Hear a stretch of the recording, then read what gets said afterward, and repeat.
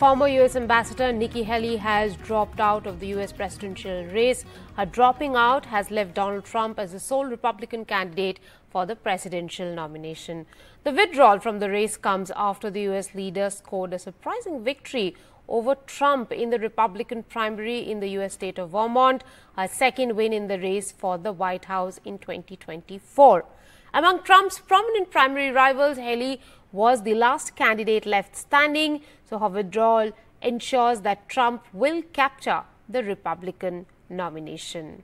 My colleague Vishal joins me for more on this story. Vishal, with Nikki Haley also withdrawing, it probably paves the way for the contest of the two political heavyweights in US, Trump, and the elections boil down to Trump versus Biden. That is right, Rika. So soon after the victory, the confidence on Donald Trump's face was quite palpable. He went on to say that if Biden goes on to become the US president again, it will be sort of an end of US as a country.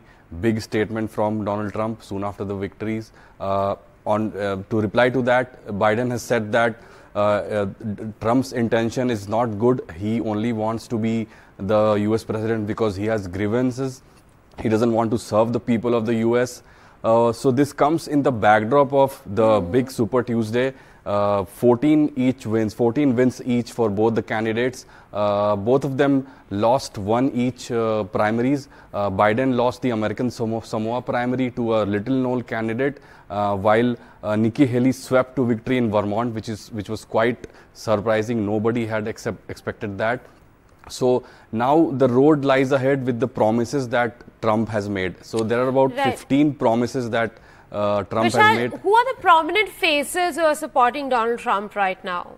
So while Nikki Haley stopped short of endorsing Trump as the front runner, so whenever these big wigs step out of the race, they sort of toe the line and they say that the biggest candidate they will support the biggest candidate. But that has not happened as far as Nikki Haley is concerned. But on the other hand, there is this veteran leader, Mitch McConnell. He's the Senate Republican leader. He has said that he will support Trump.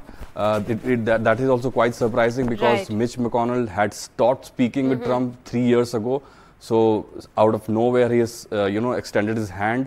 So this will come as a big boost for Trump.